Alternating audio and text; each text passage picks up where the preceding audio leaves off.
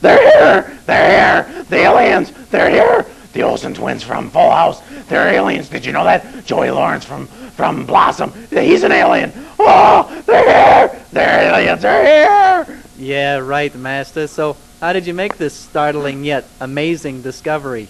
Well, I was watching a TV program on Fox last night. It was incredible sightings. Oh, well, that figures. And it said how 1 out of every 3 Americans was an alien. How can you tell?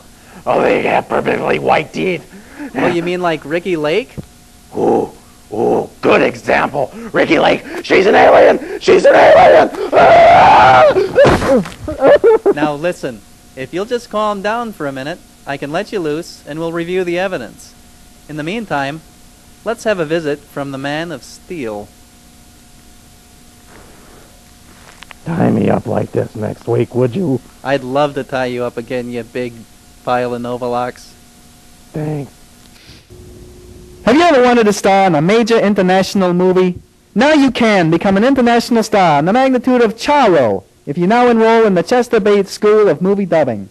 With our exhaustive course, you will be able to perfectly enunciate such difficult phrases as, "The name is Bond, James Bond."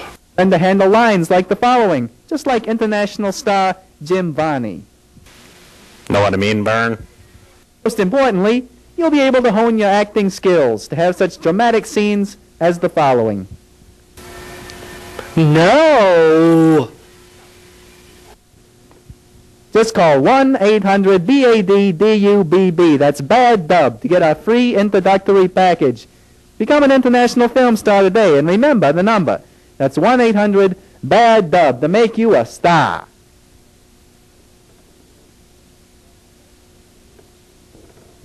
Hello and welcome to the Pig Report. Today's topic, aliens. Are they a menace or are they benevolent spirits? Aliens are a menace, plain and simple. I tend to believe that they're benevolent spirits sent to help us through these trying times in the late 20th century. Oh, you would? First, you have to know, who are the aliens? Yeah, how can you spot them?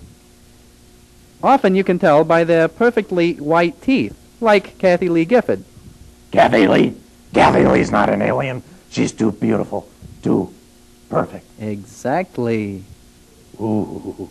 I think anybody that wears baseball caps backwards are aliens. Rappers. All rappers are aliens. Don't trust them. Ooh, and they've got perfectly white teeth. Sign number 2. Don't trust them. Aliens.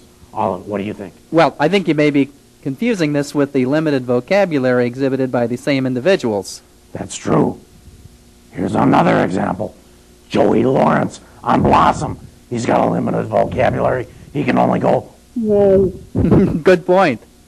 Ronald Reagan. How he became president, I won't ever guess.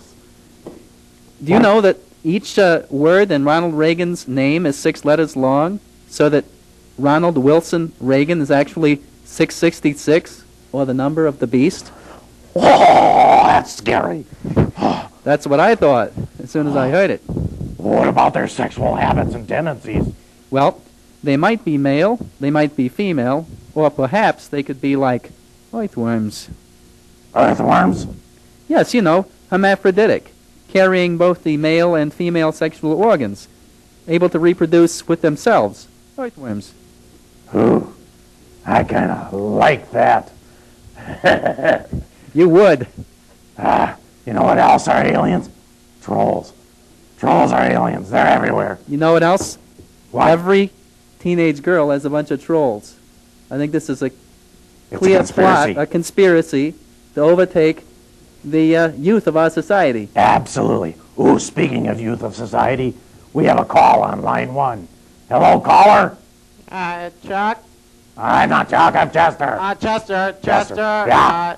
Yes, I just wanted to let you know that I have recently become aware of an alien conspiracy. Oh, really? Where? It's between the L5 and the Trilateral Commission and the Loyal Benevolent Order of Elks.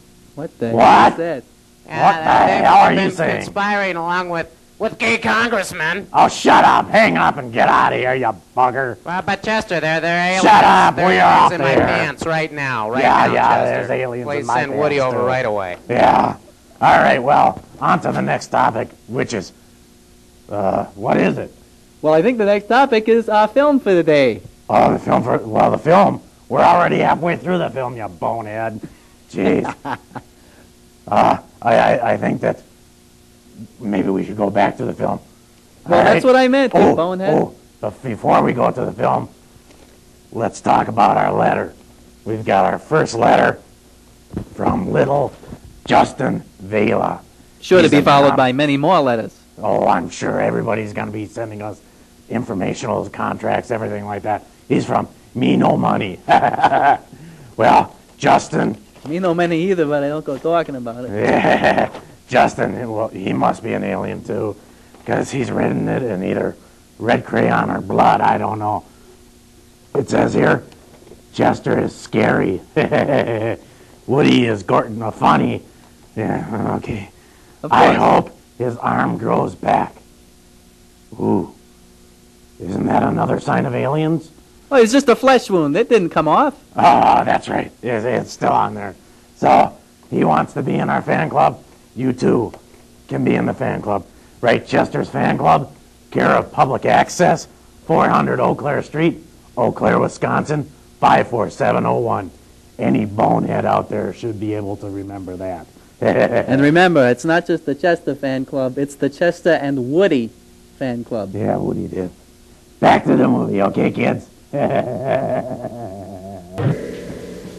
am taking control of the Star program to speak on behalf of aliens everywhere. You Earthers are so wrong in your perception of me and my kind. We mean to do no harm. Well, not exactly no harm. Definitely some harm. Just not a lot.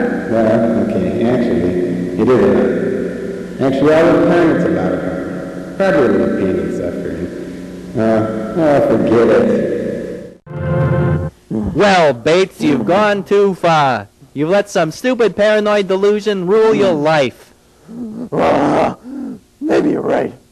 Maybe I was wrong. Damn right you're wrong. You're just a pawn of the media. You buy into their dirty little toilet bowl of paranoia, and you swim in it.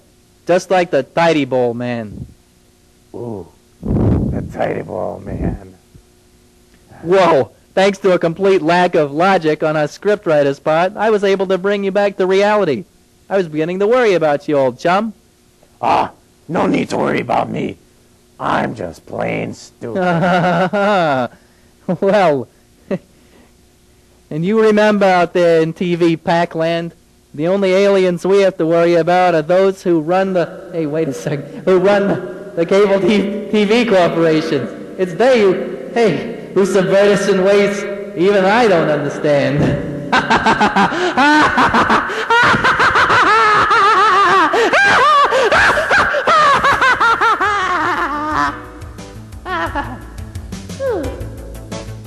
I didn't know you were ticklish.